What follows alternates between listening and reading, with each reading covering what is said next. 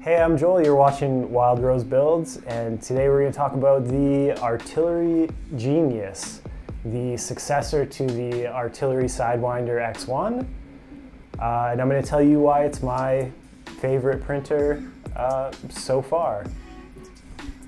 So a lot of machines come through the shop here to get reviewed for me to use them. I never take money for them, so these are all my honest thoughts. So let's go over some of the specs of this machine. The bed size is 220 by 220 on the X and Y, and then 250 on the Z. So that's similar to machines we've seen before, like the Ender 3. It's a little smaller, but keep in mind that they do have a larger CR10 sized printer, the X1, with the same features if that's something you're looking for. It has a Titan extruder. I find they're super handy for putting your material in and using the gear to jog the filament through, so you're never pushing filament or putting strain on the hot ends to get your material in there. And this is the first machine I've used with a volcano hot end, so it's longer this way, so that when your filament goes through, it spends more time in the hot zone to become molten plastic. And so that means you can push more filament through it quicker, which in turn means that you can increase your print speeds and have good layer adhesion, good ability to keep your plastic extruding properly at higher speeds and keeping your temperatures the same while you do that. So that's a good thing. So everything on this machine is 24 volts, so that means the bed heats up really quick. The extruder heats up really quick. So as soon as you start a print up, it's going within 30 seconds. There's no long wait time for your build plate to heat up, so that's great. The build plate itself is glass with that sort of perforated material on it to help grip your prints. And I have had great success with these build plates. They stick right away at temperature, and as soon as you let them cool down, the parts pop right off. So that's one thing I liked about this printer. So as you can see here, the extruder assembly is connected via this ribbon cable on the x-axis, which is great because normally there's a large amount of wires coming out of the extruder assembly. So that keeps everything nice and clean. And it's a pretty robust cable. I don't think it's a point of failure, but they do include extras if it does in fact fail. The x-axis itself is a single piece of 20 by 60 aluminum extrusion, and that's just a bit more rigid than the normal 20 by 20 that we see on a lot of printers, so that is good. So since this machine is direct drive, it's able to use all your flexible filaments, your exotic filaments quite easily.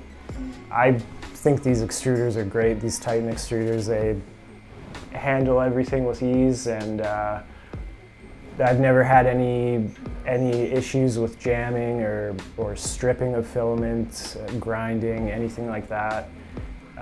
So that, coupled with the Volcano hot end, has made this machine super nice to work with. So as you can tell, it's printing right now, and this does use the Trinamic stepper drivers, so very minimal noise. Yeah, overall just a very quiet machine. We've seen that with the X1, the Sidewinder X1, the bigger brother to this machine. So the price point of this machine at the time of recording this video is $340 US, which is pretty good. It's a little more than some of the Creality machines. It's less than a CR10, but a machine I would compare this to, and the machine that this unit actually replaced, was my Prusa Mark III. So that machine is out of rotation for me, and this one is taking its spot. So that should tell you a lot about the value of this machine and its punching weight, I guess. So I watched a lot of reviews on the Sidewinder X1, and a lot of people were not impressed with the connectors for the ribbon cable. I don't see that being a problem. I think originally on that machine they shipped them with some sort of locking mechanism, but these ones are just pressure fit. If that's a problem for you, you can hot glue them. Like, that's not a huge deal.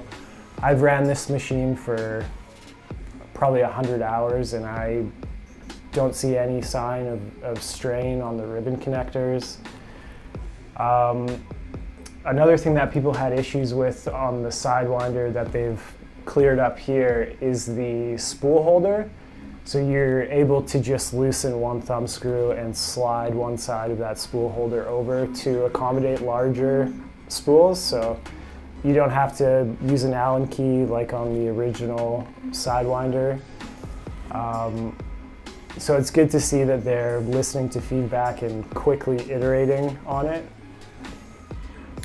So assembly on this machine was super easy. It comes in 2 parts, everything's assembled. You have the Z gantry and the X axis already assembled, and it just slots in. There's 2 ports here that just click in so that all of your connections are made for you. There's no running wires, stuff like that. This does have Hall effect sensors for the end stops, which is a cool feature. They're super reliable. I'm not sure why they did it. Maybe mechanical switches. I've seen a lot of those break over time, so maybe this is a more reliable option. But I haven't had this printer that long, so I can't really speak to the longevity of those sensors, but I'm sure they'll be just fine. There is a filament run out detection, and I normally don't use these, but I've started using them recently. And for me, as long as the filament slides through without any friction, I'm happy to use it. I've had some machines in the shop here where it introduces some sort of friction on the filament, and that's not ideal when you're feeding your filament into your extruder. But this one has worked out perfectly. It does have dual lead screws for the Z-axis, and they are joined at the top by a belt. I'm not sure why you'd need that if you have two independent Z-axis lead screws, but it's there just to keep everything snugged up and in line and in sync.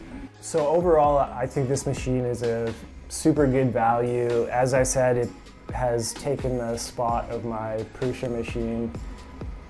And yeah, I guess the one thing that I really want to hammer home is the reliability of this machine. And this doesn't happen often in the shop for me, but this is one machine I can just hit print on and just be 100% sure that I'm gonna come back to a completed print. And you really can't put a price on that sort of reliability. So thanks for watching. I hope that gives you some insight into this machine, and if you're in the market, this is definitely one I'd take a look at. So thanks for watching. Don't forget to like, comment, and subscribe.